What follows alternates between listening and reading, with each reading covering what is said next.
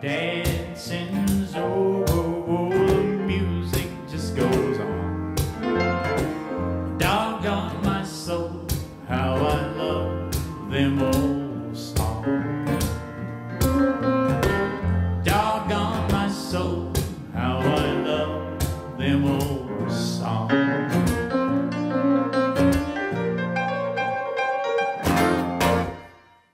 Joe Johnson here at 20 Front Street in Lake Orion, Michigan, here with Ronny Cox. Pleasure to meet you. My pleasure. Thank you. Welcome. What is your first love? Now, a lot of people, they know you from the great movies that you've been in, but here you are performing at 20 Front Street. But what is your first love, acting or music? You know, they're almost simultaneous. I was calling square dances when I was 10 years old. I knew from the time I was 13 that I wanted to become an actor, but I also put myself through high school, college with a rock and roll band. Had a band back in those days called Ron's Rockouts. 3 of us were brothers in the band, but I was a theater major in college, so I was doing both. And see, most people don't realize it, but where I grew up in Portales, New Mexico, was only 19 miles south of Clovis, New Mexico. And in the late 50s and early 60s, when I was first starting my musical journey, Norman Petty Studios were in Clovis, New Mexico. I was actually at the recording session when Buddy Holly cut Peggy Sue. Wow.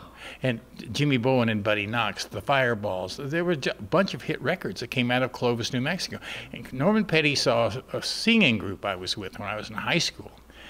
And we were in an exchange assembly and heard us sing it. And he hired us to sing backup on a record. So I was making records when I was in high school. Wow. So I put myself through college. I was a theater major, but I put myself through college with a rock and roll band back in those days. And then when Mary and I got out of college, my wife Mary was a brilliant scientist. And so Mary we went to a little small school in New Mexico, Eastern New Mexico University. And Mary got a National Science Foundation fellowship to Georgetown University. And so Mary ended up getting a PhD at Georgetown in chemistry. And I started work at Arena Stage in Washington, D.C., which is one of the most prestigious theaters in America outside of New York. But all the time I was playing in theaters at Arena Stage, Mr. Henry's, there was a club on Capitol Hill in Washington, D.C. called Mr. Henry's. And he had 2 rooms. And so nobody knows this, but Roberta Flack was playing the upstairs. I was playing the downstairs. She was doing all her fabulous 5-part harmonies. I was one guy with the guitar now. So I was playing clubs in Washington, D.C. Then after we were there for 6 years, and then Mary got after she got her PhD, she got a postdoctoral research fellowship with Sloan Kettering in New York, which is probably one of the most prestigious cancer research organizations in the world. And so she was doing cancer research, and so then I was doing Broadway and off-Broadway and Shakespeare in the Park, and I managed to get Deliverance.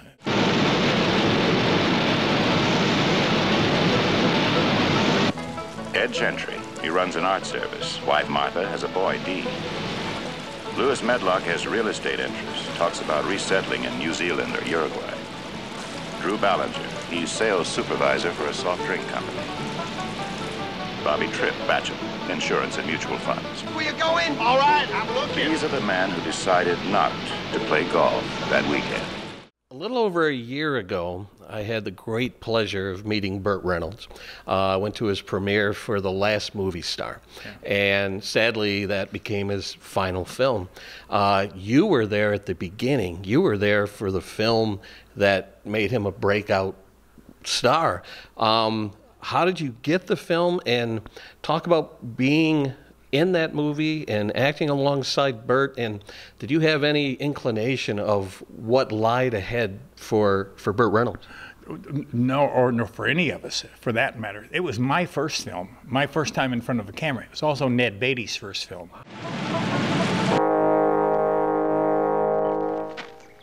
You look around you, Lewis. He could be out there anywhere watching us right now. We ain't gonna be so hard to follow dragging a corpse. And Burt at that time, if you recall, he was, back in those days, if you were a television star, you were a slight cut below anybody. So Burt was known as a television actor because he had been in Gunsmoke and Riverboat and Dan August and things like that. But he wasn't, and so like you said, that year were he did 3 things that year that made him the #1 box office in the world. Burt did Deliverance, and people realized that he was this fantastic actor. And he also went on The Tonight Show for the first time, and people realized he was funny. Yeah. Because up till that time, everybody always thought he was sort of an ersatz Marlon Brando, very serious and brooding and stuff, and they didn't realize this totally infectious sense of humor that Burt had. And then he did The Centerfold. Oh, right. That's right. And so then Burt became the #1 box office guy in the world. But to this day, I've never worked with another actor ever that was as wonderful with his fans and treated them as well. And he it taught me more about how to deal with people, because you hear a lot of people complain about being bothered by fans. Never ever bothered Burt at all. I mean, he was just the most wonderful person with his fans that you can imagine.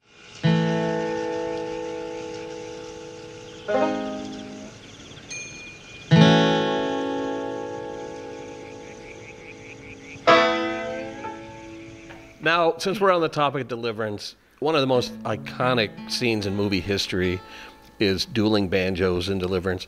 Now, with your music background, you played live on set for that? No. Or no? What's the story with dueling banjos? Now, it's a kind of an involved story, but I was hired for the piece because I play and because I'm at home with the guitar, but I'm not a bluegrass picker. I'm just not that kind of picker at all. As you can see, I don't even play with the pick, you know.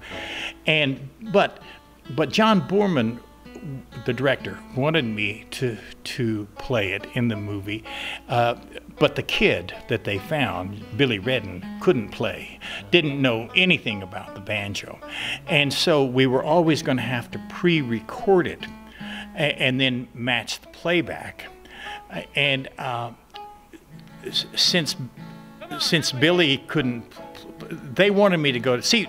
John Boorman actually wanted me to go ahead and play it anyway, but if I had played it, we wouldn't have had a #1 hit song out of it.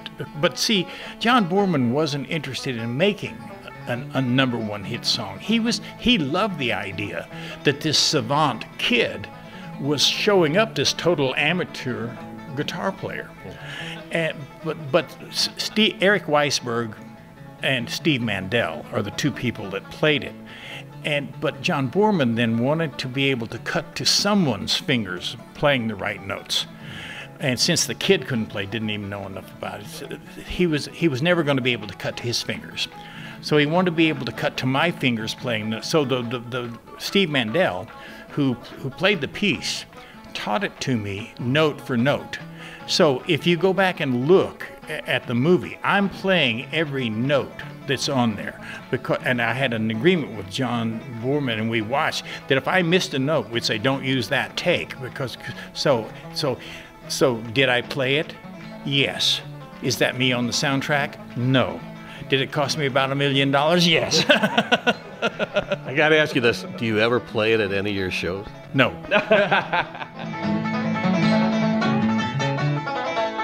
I'm lost.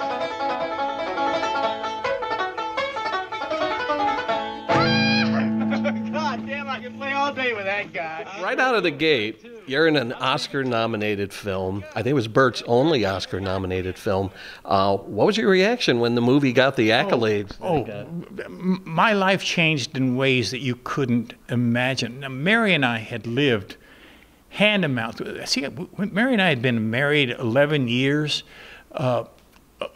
Two small boys, living that whole graduate student struggling actor existence. I'd never made more than $6,000 in 1 year in my life. I mean, we literally just barely got by. We were doing exactly what we wanted to do, but we were, and all of a sudden, because also people don't realize every actor in the world wanted those 4 roles. They wanted, and see, John Boorman wanted to do with largely unknown actors because if there's a movie that where someone's in danger, he didn't want any character to be safe. Because normally if you see a big star in a film, then you say, I don't have to worry about him. He's going to be okay. So John Boorman wanted all 4 of those guys to be at risk. And we shot that film in a way that was never been shot before or since.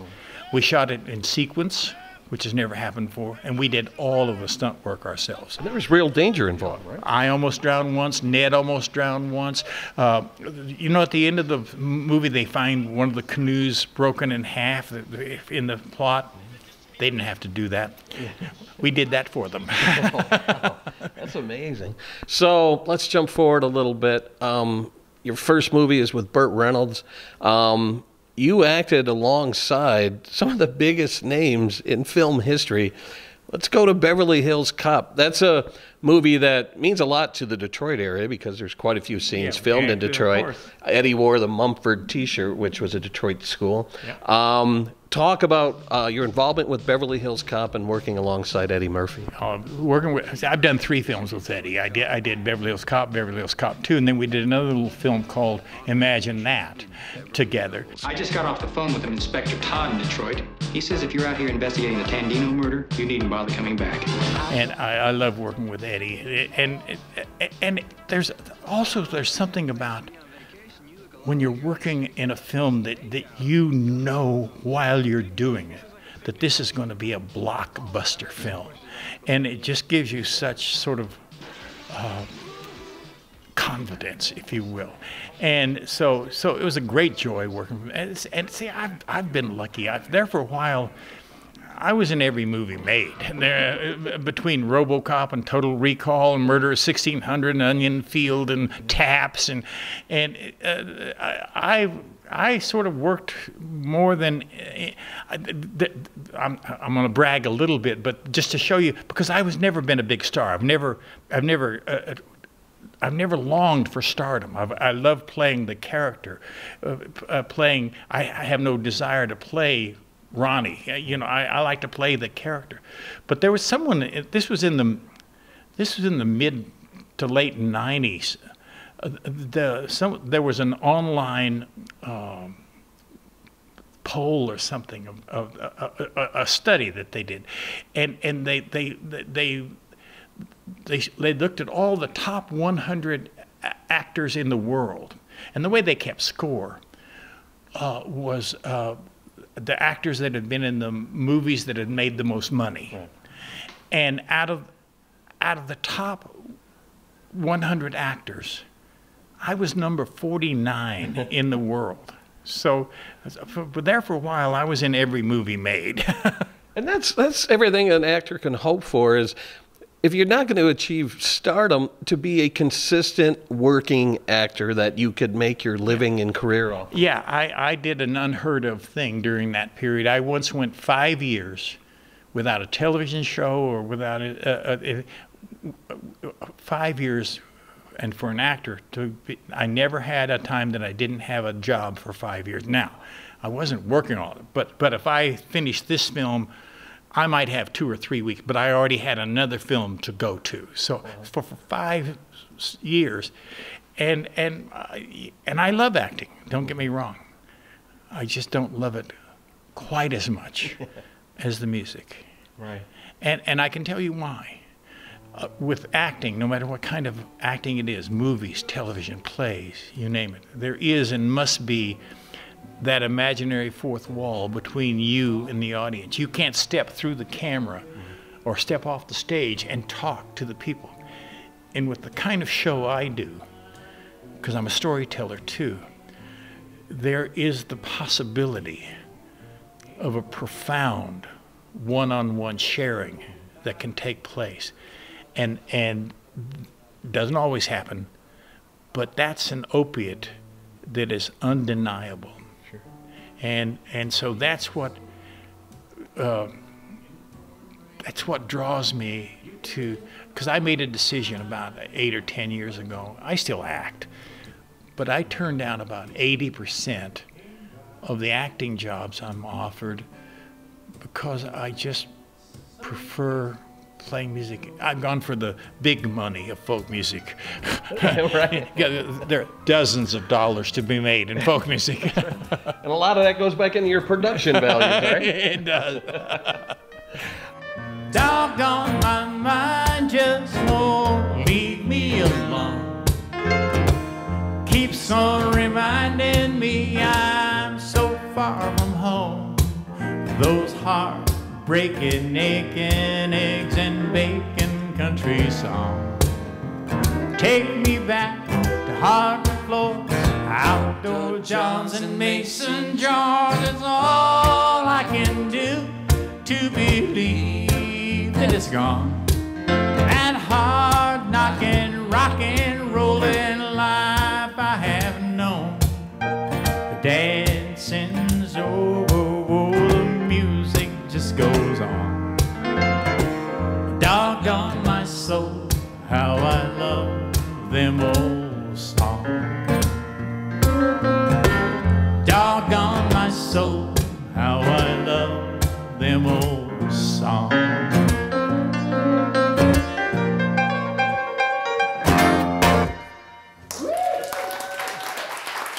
You mentioned RoboCop earlier. I have this memory of going to the movie theater and seeing the cardboard standee of RoboCop and seeing the title RoboCop, and I'm like, what the hell is this? What was your reaction when you saw that title, you saw that script?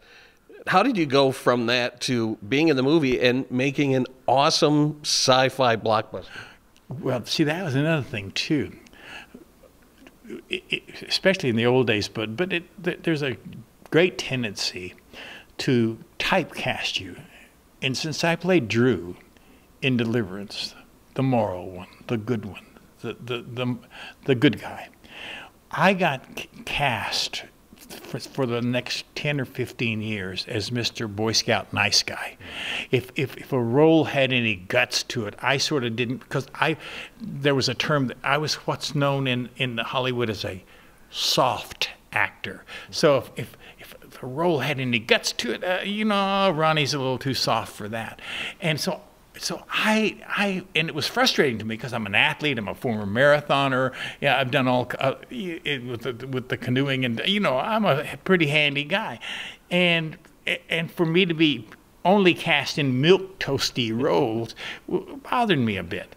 And so when RoboCop came along, in many ways, RoboCop was as big a boon to my career as Deliverance was, because I had been known as, now all of a sudden, I was voted the #1 villain in movies for playing Cohagen and Dick Jones, and someone said this to me, and it's one of the best compliments I ever got, because one of the reasons Paul Verhoeven cast me as Dick Jones is because of this residual goodwill that I had sort of as a person in Hollywood. So they looked at my character and he was going to be a good guy. And when Dick Jones turned out not to be a good guy, and then that made him twice as evil in a way.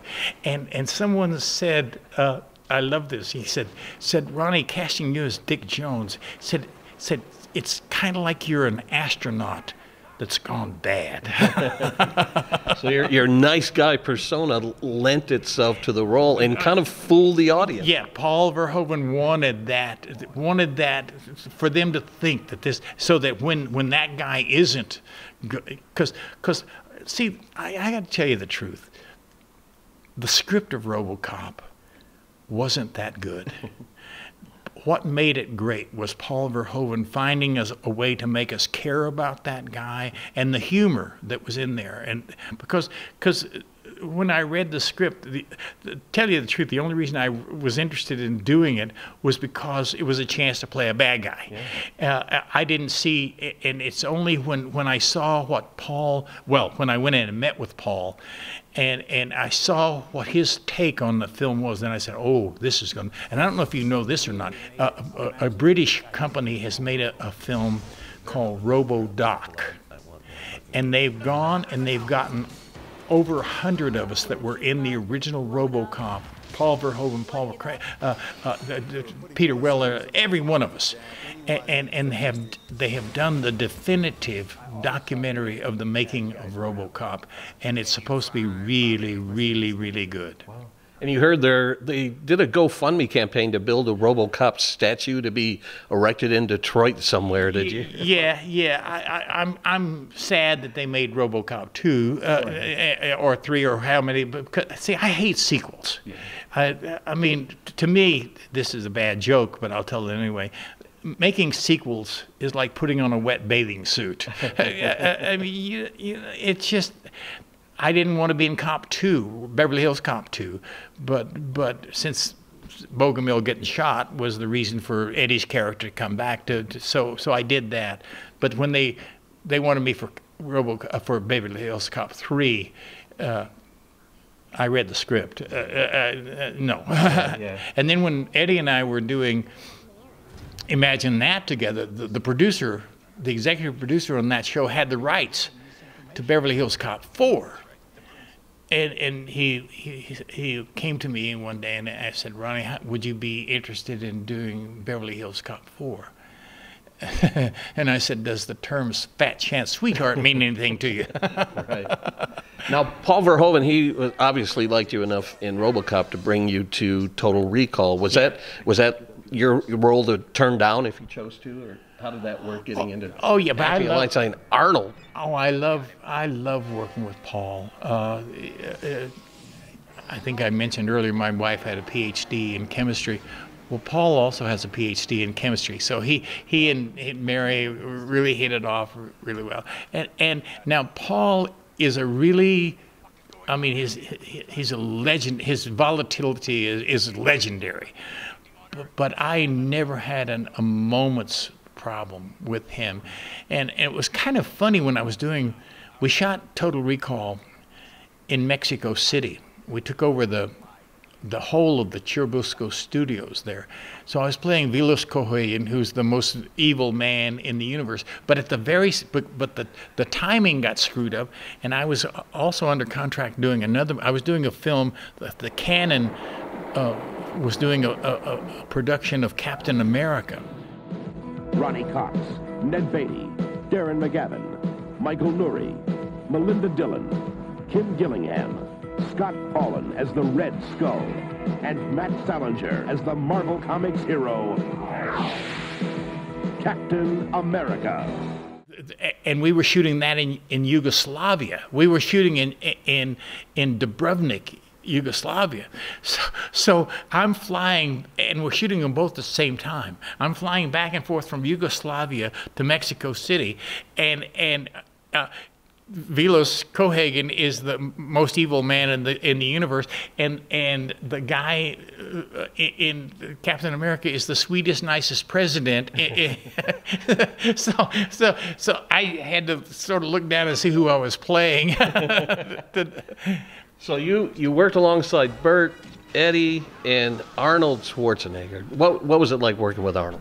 Arnold is a bit of a bully.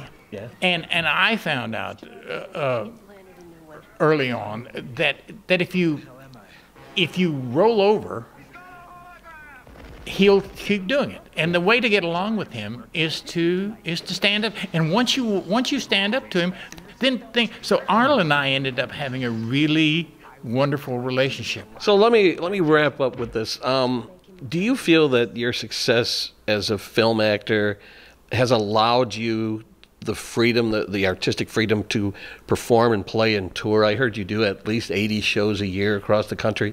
Do you feel that acting has given you the freedom to pursue this? No, it's sort of the opposite. Because in some ways you have to live down being an actor. I mean, because there's been, let's face it, there are a whole bunch of guys that think just because they were an actor they can go put a guitar around their neck and all of a sudden and so there are a lot of guys that are really awful at it. Although, having said that, I think he's a Michigander. Jeff Daniels is a really, really wonderful singer-songwriter, and he and I compare notes every now and then. I mean, but let's face it, there are a whole lot. No, I've been lucky. I've had a great career, and like I said, the thing that draws me to this, I'm in this for a completely different reason than a lot of people are. I need to get paid, obviously, because you can't have an expensive hobby, but I'm doing this for me, and I never feel more vital or alive as when I'm with an audience, being able to communicate with an audience, and that sense of sharing just becomes a thing that is an opiate that's undeniable. What can the audience tonight expect from your show? Who knows? I just see what I do. My show starts. We were talking earlier that I don't go in the green room. My show starts as soon as they open the house, and even if it's 400 or 500 people in the audience, you know. A lot of big folk festivals, I can't do that. But if it's 500-600 people, I will have had a conversation with everybody in the audience before the show starts. And my show is a natural extension of what we were talking about before. So I wanted this to feel as much like it used to be when we were kids, growing up, sitting in the living room or the kitchen or the front porch with family and friends, trading stories and songs, and so that's what I want it to be like. Awesome. Ronny, absolute pleasure meeting you. My pleasure. Have a great show tonight. Thanks. From 20 Front Street, I'm Joe Johnson. Sheep grass water and the sun descended. If her colt's gonna make it, his life's dependent on sanctuary.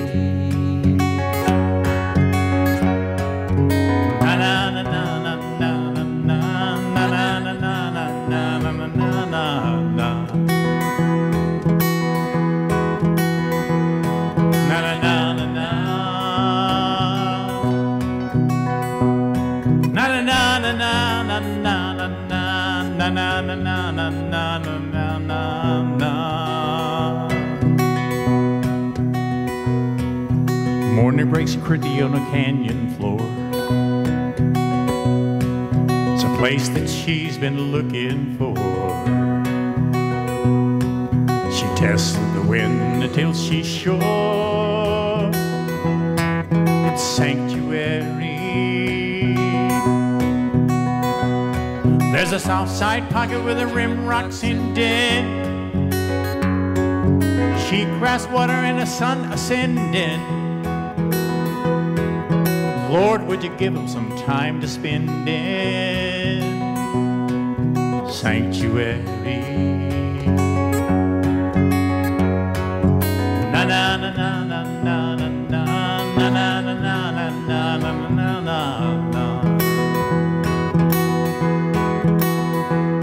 Na na na na na. Na na na na na na na na na na na na na na. Where do you go with a brand new foal?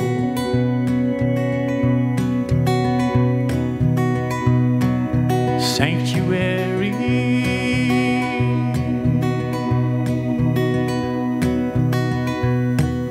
Sanctuary. February.